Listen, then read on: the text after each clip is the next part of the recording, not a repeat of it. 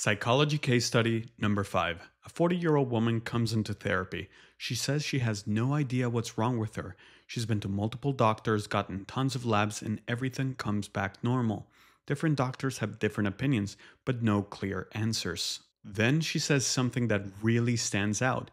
She experiences full paralysis in her right arm, but only when she's being criticized by her boss.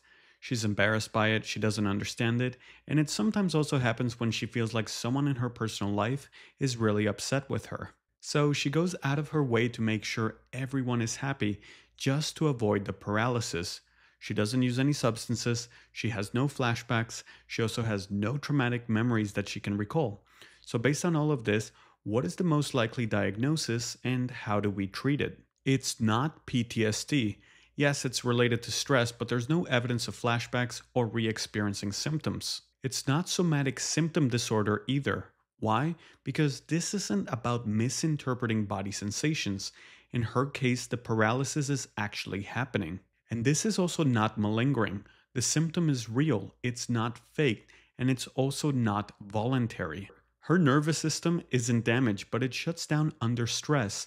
That's what functional means in this diagnosis.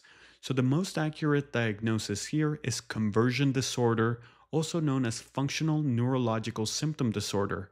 So, how do we treat it? Start by identifying what triggers it. Next, teach the stress tolerance skills for when the stressor hits.